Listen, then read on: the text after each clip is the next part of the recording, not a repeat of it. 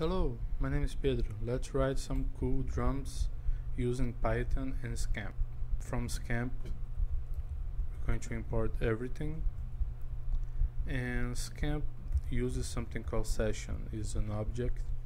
This object is basically a studio. It has the musicians, it has the instruments, and it has the clock, the session clock. The first thing I'm going to do after creating my session is seeing which available MIDI outputs I have. So down here we have the available MIDI outputs, and I'm using something called loop MIDI, which I'm going to put the link in the description as well, which is a virtual MIDI cable. And I created this port called SCAMP out to send information from Python to Reaper. I have Reaper open right here. As you can see, this is my microphone. This is just something so I can mess around, a little MIDI controller, and this is my MIDI out. And I put the drum sound here. This is also a free plugin, Empty Power Drum Kit. And now I'm going to create my drum set, and I know that the channel, the port that is being used by SCAMP out is port 2. So I'm going to create my drums, not my dreams, my drums. New, and there's type completion. I'm going to do new MIDI part. The first parameter in SCAMP is the name of the part. This can be anything, and the second parameter is the MIDI part that's going to carry the information to my external program. Now I'm going to create a function called playhead. So I have a drum map right here. This is the MIDI value. On the left, the number, and on the right we have the drum parts. So I want the close hi-hat is number 42. What I'm going to do is I'm going to iterate over the range 8, and I'm going to play the hi-hat on 8 notes. So in SCAMP you ask for the instrument to play a note, it's play note. The MIDI value is 42, it's the close hi-hat. The second parameter is the volume, which varies from 0 to 1. I'm going to put 1, this is the loudest. And then the duration of the note in beats. I want half a beat, so I'm going to put 0.5. If I call this function, you should hear the drums being played through Reaper. You see the SCAMP out is armed. I have the drums here, so let's listen to it. There we go, we have a simple hi-hat, and if you want to change the tempo, you can go here in session and just put tempo equals whatever you want. I'm going to do 130. So yeah, we have a simple hi-hat. Now let's do a simple backbeat of bass drum and snare drum. I'm going to call play backbeat. And I want the bass drum on the first and the third beats of the bar, and I want the snare drum on the second and the fourth. So what I'm going to do is Python always starts on 0, so we have 0, 1, 2, 3, and I want the bass drums on 0 and 2. So if I can put like this, put a list. If the value of I is in this list 0 and 2, I'm going to ask the program to play notes 36, 1, 1. Else, I'm going to ask the program to play a snare drum, which is 38, 1, 1. Let's listen to our backbeat.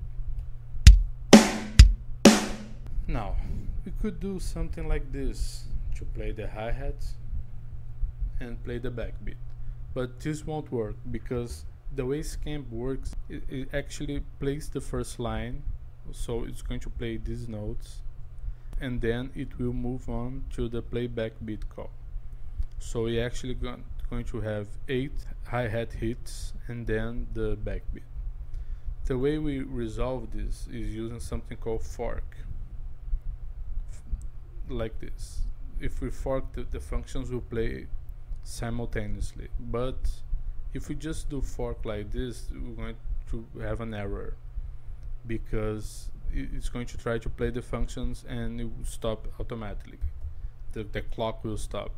So there's something called wait for children to finish, because what this fork function does is to create like child clocks to the main clock to the function.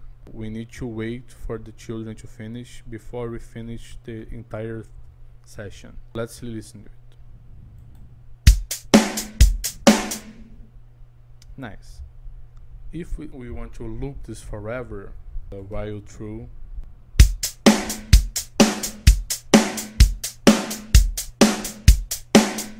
so that's really cool, but let's do something a bit cooler than that. Let's introduce the random library. Now what I'm going to do is, every time the hi-hat will hit, I'm going to introduce this p variable, which is probability. It's random.uniform 0, 1. We have a random number between 0 and 1. Now I'm going to say if p is greater than 30%, I'm going to play the hi-hat as it is. Simple. Else, I'm going to do a double stroke on the hi-hat, like this.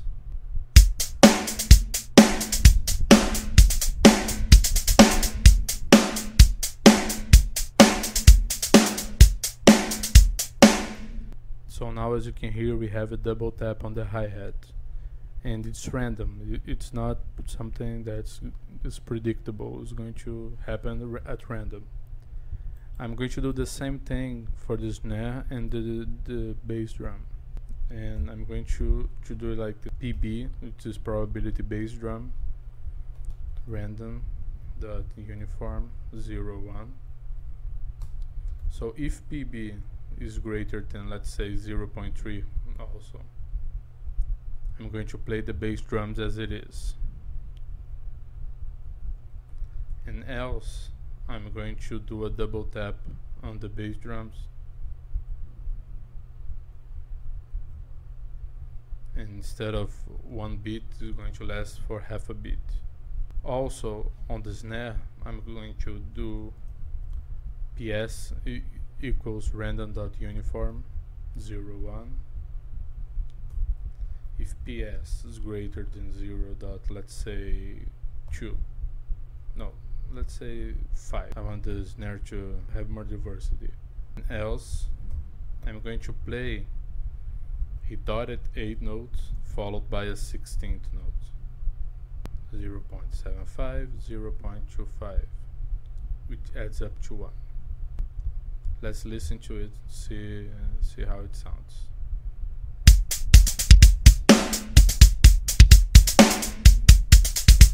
You see what I did wrong? I just copied the bass drum here. It should be snare.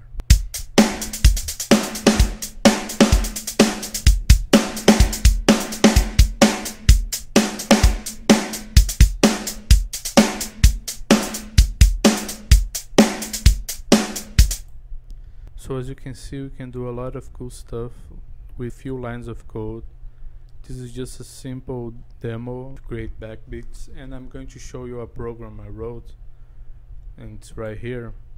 And what it does, it's basically the same thing. It has a hi-hat, backbeat, but the difference is I alternate between a bar of 7/8 and a bar of 9/8, and it's random.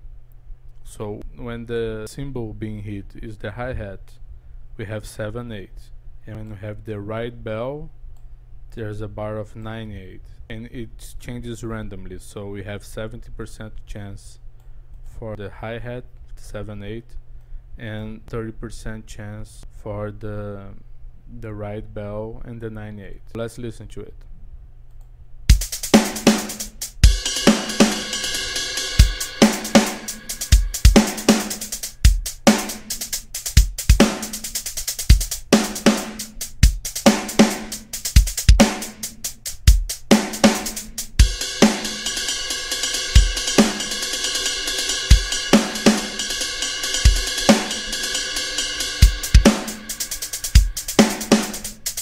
as you can hear, it changes randomly between one another, and I actually have a video that I'm going to link up right now of me jamming to this.